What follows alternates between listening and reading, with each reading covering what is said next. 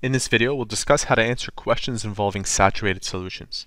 Question 1 reads, at 20 degrees Celsius, the solubility of potassium chloride is 34 grams per 100 grams of water. In the laboratory, a student mixes 75 grams of potassium chloride with 200 grams of water at a temperature of 20 degrees Celsius. How much of the potassium chloride will dissolve? This is a simple problem. Take a look. We are told that 34 grams per 100 grams of water will dissolve. This one, on the other hand, is 75. And 75 exceeds double of 34. Think about it. If we took 34 grams per 100 grams of water and we multiplied it to 200 grams of water, and we're placing a dot here to signify that all three of these numbers are significant, the grams of water, this is grams of water, and this is grams of water. The units here will cancel out. So what we end up with is 34 times 200 divided by 100, and that's 68. 68 grams of potassium chloride can dissolve in 200 grams of water.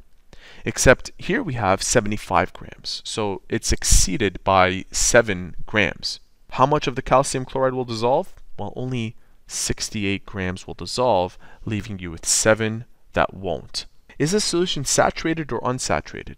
It has to be saturated because all of the potassium chloride that could potentially dissolve has dissolved, and there's extra remaining. In fact, there should be at the bottom of the measuring apparatus extra potassium chloride. So there will be traces of pure potassium chloride in this solution that can still be dissolved if more water is added.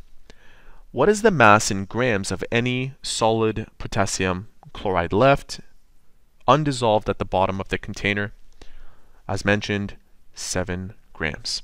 Moving on to question 2, at 40 degrees Celsius, the solubility of potassium nitrate is 65 grams per 100 grams of water.